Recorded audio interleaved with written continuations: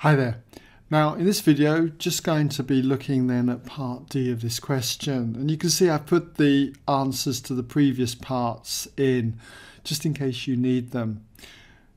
Now for part D we've got to show that at time t equals 3.5 seconds both particles, that's P and Q, are moving in the same direction. So if you'd like to have a go at this and haven't done so already, I'll just give you a moment to pause the video, and when you come back I'll take you through the solution. Okay, welcome back then if you had a go. Now in order to show that they're moving in the same direction after 3.5 seconds, I would expect them to have maybe different velocities, but one will be a multiple of the other. Okay, if I can show that, they'll be going in the same direction. So what we'll do is look at the particle P, so I'll just say consider P, and we know that the velocity of P, Vp, would equal u plus the acceleration times t, acceleration being a vector, v equals u plus at. So when t equals 3.5 seconds, 3.5, we therefore have that velocity of P will be equal to the initial velocity u, which we know is I plus 3j. So we've got I plus 3j.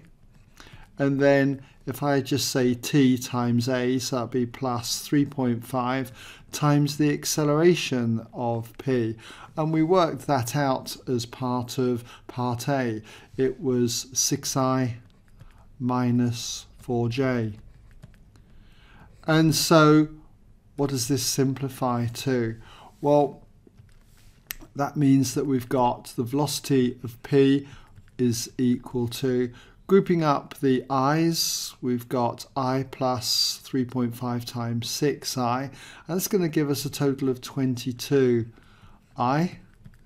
And then we've got 3j minus 3.5 lots of minus 4j, so that comes to minus 11j. And what I notice then is, as I was hoping for, if I pull out 11 as a common factor here, I've got 11 times 2i minus j.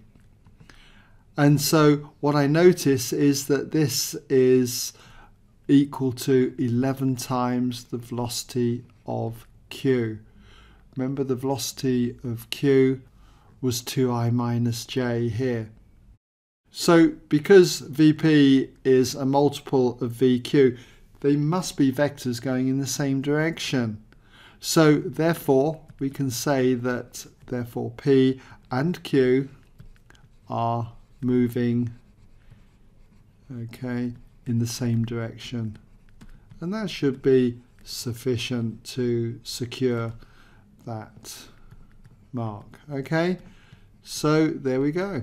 Hope you're able to follow that.